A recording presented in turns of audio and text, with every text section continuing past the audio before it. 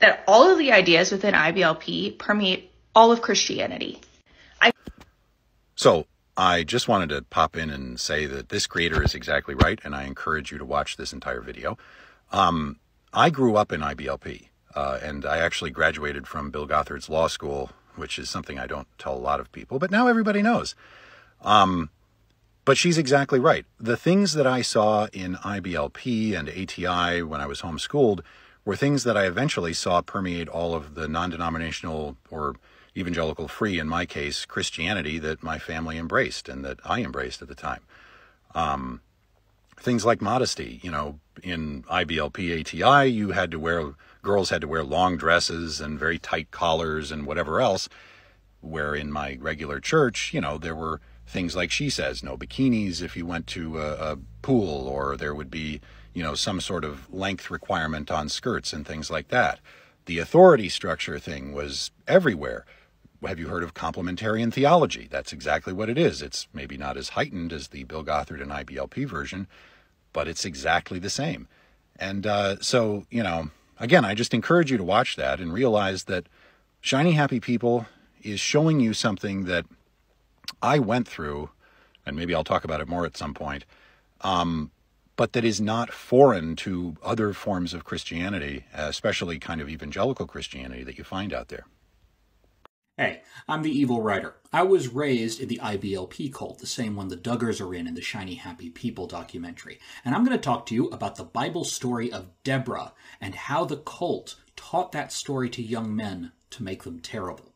This is going to be a two-part video. I'm going to talk in this one about the story itself and how it was taught to me, and I'm going to talk in the next one about what that meant for young men and what that did for young men. Deborah can be found in Judges chapter 4 and 5 in the Bible. The book of Judges is a book of cycles. Israel sins, they get conquered by some invading army, a judge rises up to be their leader and leads them to victory. This was before Israel had kings, so the judges were leaders in times of need. Deborah is the only woman recorded to be a judge. She was the only woman recorded to lead Israel during this time. Israel had been conquered by the Canaanites and their general Sisera. So Deborah went to Barak, who was the general of the Israeli army, and said, God wants you to fight a battle in this particular place, and God's going to be with you, and you're going to win against Sisera. And Barak said, great, I'll go, but only if you go with me. If you don't go with me, I'm not going to go. So Deborah said, that's fine, but this is going to be for God's glory, not yours, so a woman will be the one to kill Sisera. And Barak said, that's fine, let's go. They went. As so often happens in these stories, they won the battle because God was with them. The Canaanites were routed. Sisera fled. He hid out in a tent owned by a merchant who was a collaborator with Canaan. But the merchant's wife, Jael, was not a collaborator, and while Sisera slept, she drove a tent peg through his temple. This is honestly my favorite story in all of Judges. It reads like an action movie. There's lots of fun twists and turns. I really love the character of Jael. I love the fact that she was just an ordinary person who took opportunity when it was presented to her and saved the day. I really like that. But that's not how it was taught to me. Now, the cult said this was not Deborah and Jael's story. This was Barak's story. Barak, the man, was the important person here. And they focused specifically on verses 8 and 9 in the King James Version, which is the version that we all used. Verse 8 says, And Barak said unto her, If thou wilt go with me, then I will go. But if thou wilt not go with me, then I will not go. Verse 9 says, And she said, I will surely go with thee, notwithstanding the journey that thou takest shall not be for thine honor. For the Lord shall sell Sisera into the hand of a woman. And Deborah arose and went with Barak to Kadesh. I'll talk more about what that meant for young men in the next video. I ran away from home, and 2 weeks later I actually married the man who picked me up. This was a complete act of desperation because I was willing to do literally anything to avoid returning home. I certainly didn't want to be married to him, but I genuinely didn't think I had any other choice. I was like, if I don't marry him, I'm going to have to go back home. And then, surprise, his family was also involved in the cult. So I thought he was like separate from it. He'd gotten out of it, right? Wrong. He still very much held the patriarchal beliefs. 6 months into being married, Your girl got pregnant.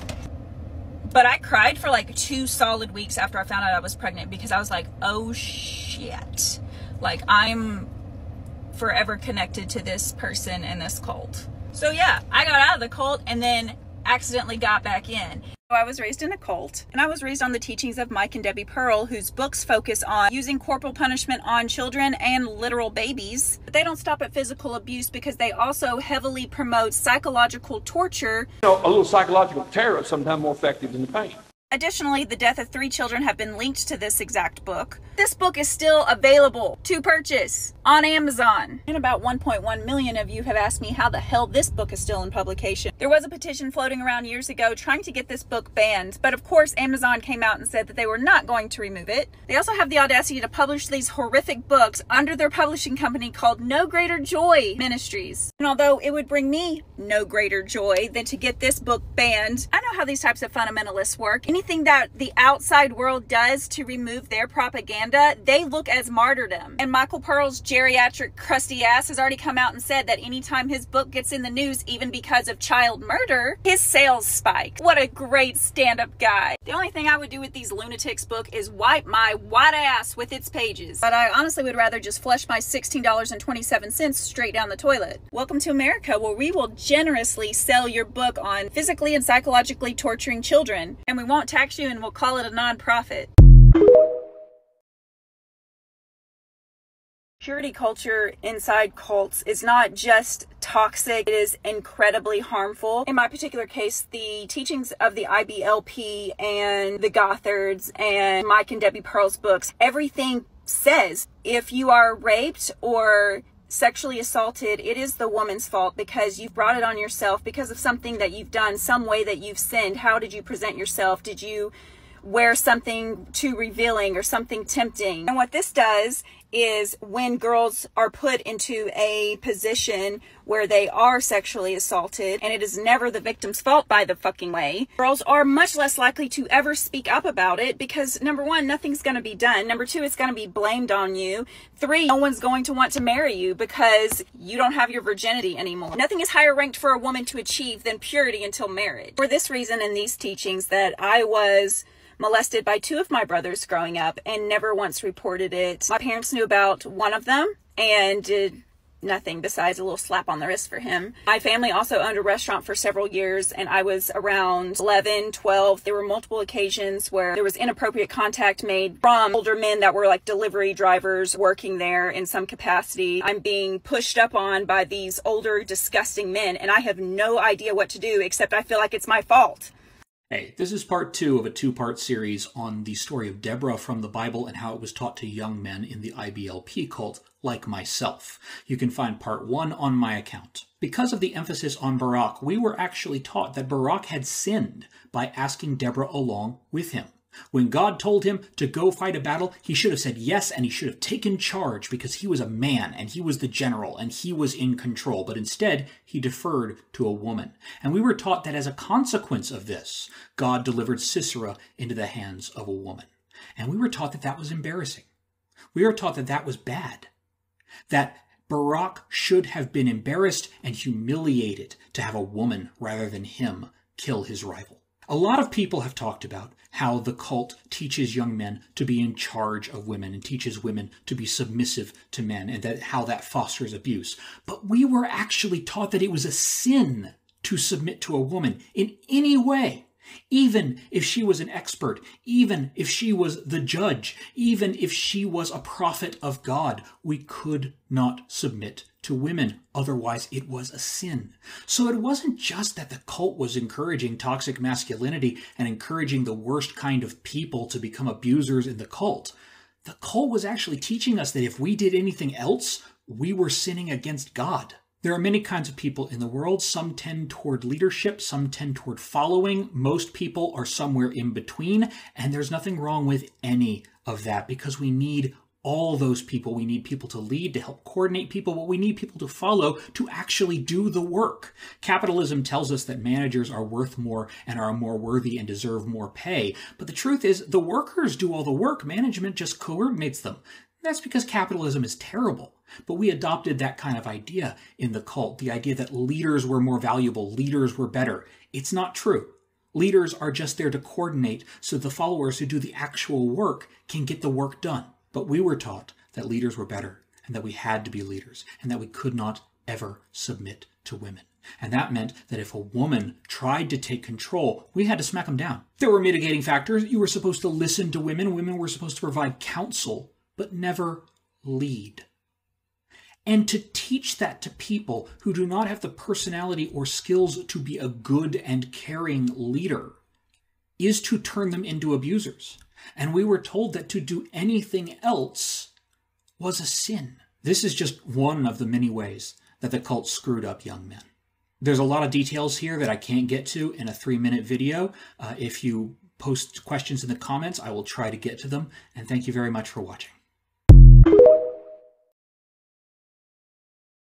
The Shiny Happy People documentary series and many wonderful people, both here and elsewhere, have discussed the horrors of Bill Gothard's IBLP cult and other evangelical fundamentalist movements. Still, I've noticed that most of the focus is on stuff that either happened universally to everyone or else stuff that happened specifically to women. And I think that's where the focus should be. What happens to women in those cults is utterly horrific. But in the interest of filling in the gaps, I wanted to make some videos about what it was like being a young man in the IBLP cult. Young men had two conflicting forces at play. On the one hand, we were being abused, at the very least mentally and physically. But on the other hand, the cult was grooming us to be the next generation of abusers. If you've been following the Shiny Happy People documentary or watching people who were in that cult on TikTok, you know about the umbrellas of protection. The father is under God, the mother is under the father, the children are under both the parents. Practically speaking, the father was under Bill Gothard and the cult, but you couldn't say that out loud because it sounded too Catholic. So instead they said that the father was under God. But here's the thing. Neither God nor Bill Gothard nor the cult cared about abuse. And sure, they taught us to be loving. They taught us to be loving and good authorities over our wife and over our kids. But the proper response to a bad father was to obey him anyway. And trust that God would make him better, which of course never happened. So we young men were keenly aware, we were very keenly aware, that while we should treat our future wives and children well, nothing was going to happen to us if we didn't. There were no consequences. No one in the cult was going to call social workers on another cult member. No one was going to suggest divorce or separation, but there were going to be no tangible consequences. We weren't going to get kicked out. If we cheated on our wife, we might get kicked out. If we divorced or separated from our wife, we might get kicked out. But just for abusing or even raping our wives, nothing bad was going to happen. We weren't going to lose any status or position within the cult for that. Young men like me were subjected to physical and emotional abuse just all the time, but we were told, don't worry, it's just until you get married. Then you'll be the one in power. Not only does that do nothing to stop abuse, it perpetuates it. It causes it. I'm going to make some more videos about this later. Crimes and Grooming of Bill Gothard. Part 1 is tagged below. Bill would not stop asking his secretary intimate questions about the boy who she was with before. When they were alone in his office late at night, he asked her, "Were you ever intimate with this boy?" When she looked confused, he asked her if they'd ever been together physically, to which she replied, yes, they'd held hands, they'd cuddled, and they kissed some. Instead of accepting that answer, he asked her, "Did you ever fail morally with him?" When she told him no, that it had been nothing like that, he just nodded slowly and said, "Good, because our soul ties have to be very strong." He wanted to counsel her about this boy often. And one day while she was in his office and she was telling him about the boy, he noticed a leather bracelet on her wrist. He grabbed her arm and demanded that she tell him what it was and what it meant. She told him that it was just a leather bracelet and that when they were 15 years old, her and the boy made bracelets for each other and that he tied hers onto her wrist and she tied his bracelet onto his wrist. Bill told her that she should cut it off and she did, and once she did, he demanded that she went and threw it in the trash can. He said, and I quote, You are cutting ties with him. This is your new life. This is where God has brought you and he wants your whole heart. Sadly, things just got worse from there. He wanted to spend a lot of alone time with her, whether it was day trips by themselves, being in the car by themselves, or having her come up and visit him in his hotel suite. Then one day, one of Bill Gothard's sisters confronted her and accused her of wanting to marry him. The sister went off on her, saying that she was just a girl and that their father would never approve, and that if she wanted to marry Bill, that she'd have to go about it the right way. She was very confused by the sister's aggression and accusation because to her, Bill was just her boss. On another day, she walked in on Bill yelling at a married couple, and their kids were just sitting there. The couple were in tears, and what had happened is that they said that they liked rock music and found nothing wrong with it, but this made Bill livid, and he told them that they had completely disobeyed him. Although the couple pleaded with him that what they did wasn't that bad, Bill just kicked them out anyways. That was the first time she'd ever seen that side of Bill. The side of Bill that wasn't loving and wasn't kind and wasn't generous, and it scared her a little bit. But nonetheless, he continued to groom her over the years by cuddling her, holding her hand,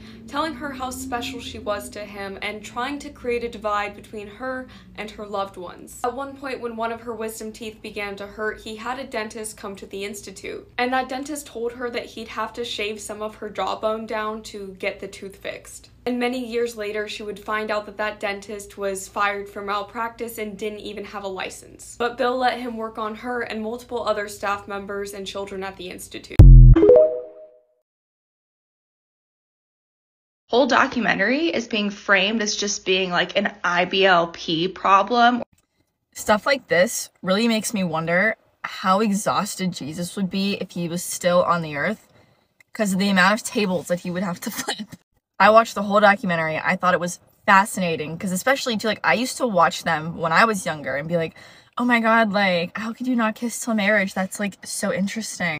But despite the fact I grew up religious, I grew up with parents who were normal and who had those conversations with me that a lot of people are saying their parents didn't have. Like, we talked about anatomy. I knew how my body worked. I knew, you know, the stuff that a lot of people are being sheltered from and that these doctrines and stuff don't talk about. And I have a lot of opinions about that I could share, but I'm gonna keep that for another video. But it really is a huge perpetual problem, and it turns so many people away from the church when that really isn't what it's supposed to be about. And like, I completely understand why, because obviously I lived it, but I feel so bad when people don't end up in the church because their experience growing up was so hyper fixated on this is what's wrong with you, this is how you should dress, do you see how that person's dressing, like, where that's your association with Christ and not Christ. And that obviously isn't their fault. But if we as a body don't talk about it and we don't make an effort to remedy that issue, we're just going to keep repeating the cycle. One of the things I took note of too in the documentary was in one of the pamphlet pages they shared where it was talking about like avoiding the lustful eye or whatever. It quoted Proverbs 7, but it quoted a very small section of the passage. And the section it quoted had something to do with like, she will lure you into temptation, like you need to avoid it, whatever. But if you read the whole passage in its entirety, it talks about this man who is wandering on the street and is lost, and how all the men are like in this house and how they're like, come back. And he's kind of like, no. And then he goes out anyway. Meanwhile, he's choosing not to go back. He's choosing to stay on the street, whatever. And the lustful woman takes him in and he's drawn into temptation. But instead of highlighting his choice to leave the safety of wherever he was and to stay like in the will of God, I would assume is the metaphor, he chooses to leave. And while everybody implores him, is like, don't, he chooses to leave. And they make it seem like, oh, this woman drew him there, where like he chose to do that. And the man, much like ourselves, he wasn't helpless. He had a whole body of people saying, come back, be safe. And he chose to go. He chose to be led astray. And I'm not saying we're not human by any means. Obviously, we all make mistakes. Not all of us choose to make mistakes or to go a certain way. But it's the idea that she drew him away instead of he chose to leave and he chose to be drawn away. And I really hope that this is one step towards self-awareness and an even bigger step towards creating a church where we can heal and not create those same mistakes for our kids. Okay, so I was cleaning out some of my stuff today, and this is the notebook I've been using to like keep track of what I want to talk about on this TikTok. But I also found, I'm gonna grab this from my parents' house. This is like one of the main books that Bill Gothard recommends that he hasn't written.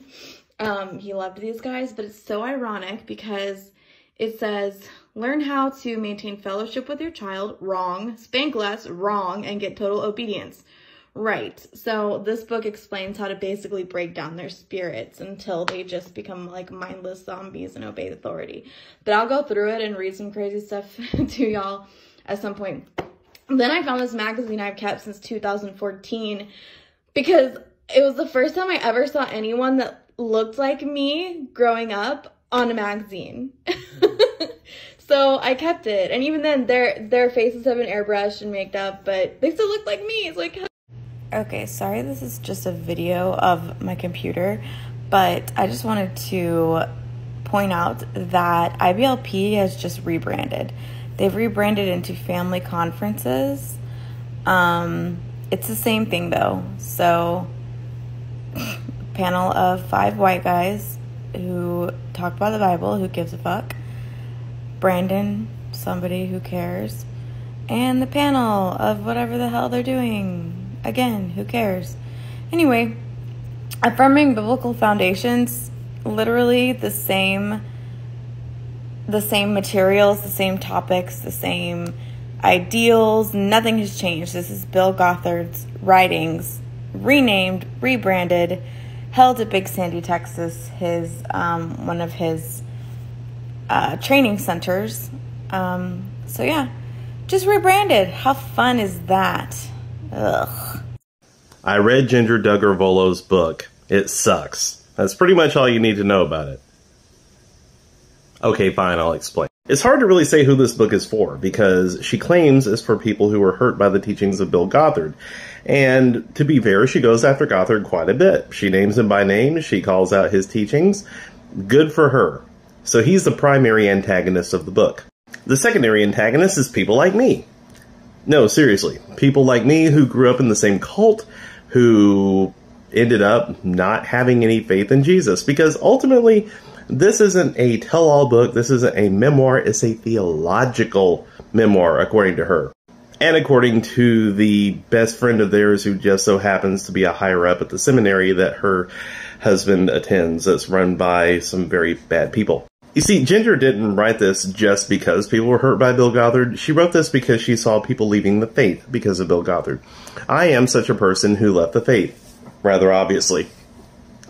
But I didn't just decide to do that overnight. And the way that she paints the experience of people like me who struggled to hold to their faith, who spent hours and hours and days trying to figure out the trauma that they had been through, who genuinely tried to find a way to make Christianity work for them and ultimately just could not anymore. She writes it off as people who took the easy way out, wanted total freedom for their lives, as if that's a bad thing, and basically invalidates the experience of those of us who didn't end up at the same place she did.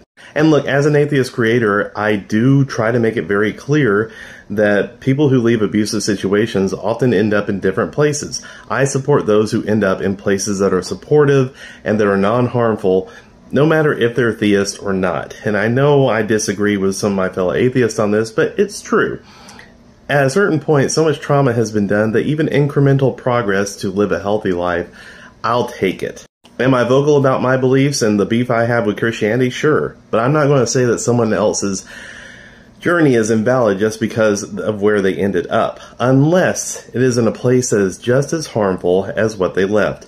And for various reasons that I've covered on this app and elsewhere, what Ginger Duggar Volo is in right now is a harmful, conservative, Christian nationalist church that is not that much different from IBLP. The clothes look different, the clientele is different, but the core teachings are just as bad. And I hate that the mainstream's first real look into Bill Gothard is going to be tainted as this infight between differing camps of conservative Christianity, and at the same time she invalidates those of us who are genuinely trying to help take down IBLP as well. Trust me, you're better off skipping this one.